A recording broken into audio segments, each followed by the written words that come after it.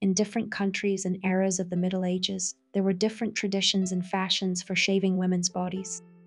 In general, we can say that shaving was common in some cultures, especially those where religious influence was strong, while in other cultures it was not obligatory or even undesirable. For example, in Byzantium, where the Orthodox Church forbade shaving, women kept their long hair and did not shave their body hair. In Egypt, where Islam was widespread, women shaved their armpits and intimate areas as a hygienic and religious rite. In the Middle Ages, several medical treatises mentioned hair removal. Henry de Mondeville, a famous physician of the early 14th century, described several methods of hair removal, such as the use of tweezers, small scissors, or depilatory creams. He also gives several recipes for these same depilatory creams, including one made from bat's blood and another from quicklime and chili peppers. Interestingly, Mondeville attributes the second recipe to the physician Avicenna, whose real name was Ibn Sina. Avicenna was an Andalusian physician, and his works on medicine were the most popular in the Middle Ages. So we can say that the idea of hair removal came from the East, from the Arab world. This idea is not only present in Mondeville's vision, but is also confirmed in other texts. One such text is the autobiography of Osama ibn Munkid, a Syrian emir who lived in the East in the 12th century and maintained close relations with the Franks of the Kingdom of Jerusalem. In this excellent autobiography, he tells an amusing anecdote. A Frankish knight entered a hammam and saw that a Muslim hammam worker was completely shaved. The knight exclaimed, "How marvelous! Do the same for me."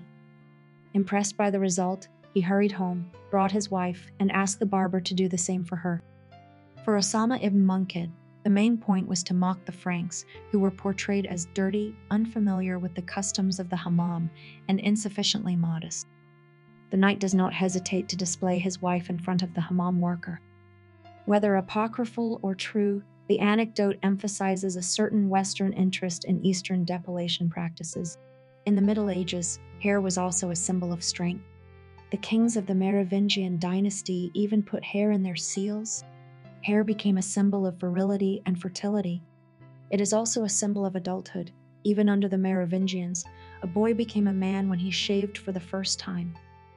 In the 16th century, Native Americans were called children because they were beardless, which justified their exploitation. It was a terrible time. Throughout history, fashions have changed. In the past, having hair was considered a sign of masculinity, while not having hair was considered a feminine trait. As a result of this view, it became accepted that women should be hairless. However, fashions changed over time. For example, in the 11th and 12th centuries, it was considered fashionable to be completely shaven, but in the 14th century, beards became popular again. An interesting example from history is when Richard the Lionheart shaved the beards of Cypriot nobles. He probably did this to humiliate the Greek nobility. In fact, the island's ruler Isaac Comnenus was furious when he learned of the fate of his barons. But the forced shaving also symbolized the island's transition to Latin rule. The smooth skin of the Greeks signaled their political allegiance. Chronicles of the time noted, the king shaved off his long and thick beards to show that they had changed masters. Now back to women. In Western Europe, where the Catholic Church did not forbid shaving, women could choose whether or not to shave, depending on fashion, personal preference, and social status. In the 12th and 13th centuries, it became popular to shave the eyebrows and forehead to create the illusion of a higher hairline. Although the Church forbade women to shave their forehead hair, it could not prove its point. It believed that the removal of hair was against the divine will, since it believed that God wanted us to be hairy. Despite the Church's prohibition, women continued to shave their foreheads and necks and to tweak their eyebrows. Their actions were driven by a desire to please men. In addition, a girl with hair that resembled Titian's color blonde and with white, well-groomed skin was considered beautiful. Good skin meant not only the absence of pimples, but also the absence of excess vegetation. As a result, many women, especially those of the upper classes, resorted to removing unwanted hair. For example, forehead hair was removed with a mixture containing lye, but this method could cause burns. Elizabeth Tudor is known to have used a rattling lime mixture to remove hair from her forehead. In the Middle Ages, courtesans sometimes went even further and shaved their private parts.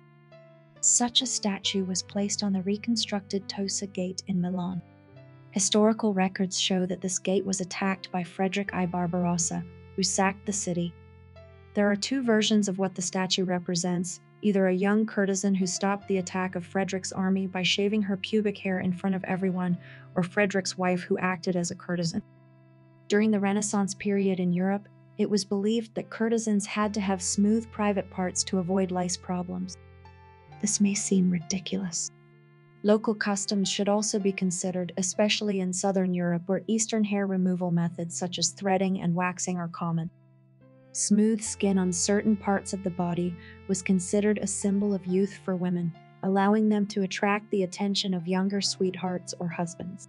In addition, men also favored this appearance, considering it more youthful and vibrant. One recipe says to get rid of hair permanently, mix in eggs, red arsenic ore, and ivy juice with vinegar and apply to the skin. In the Middle Ages, there were several ways to remove hair.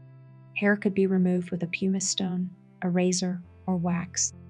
However, the most effective but expensive method was to remove hair with hot sugar. There were also methods of hair removal using thread or resin, as mentioned above.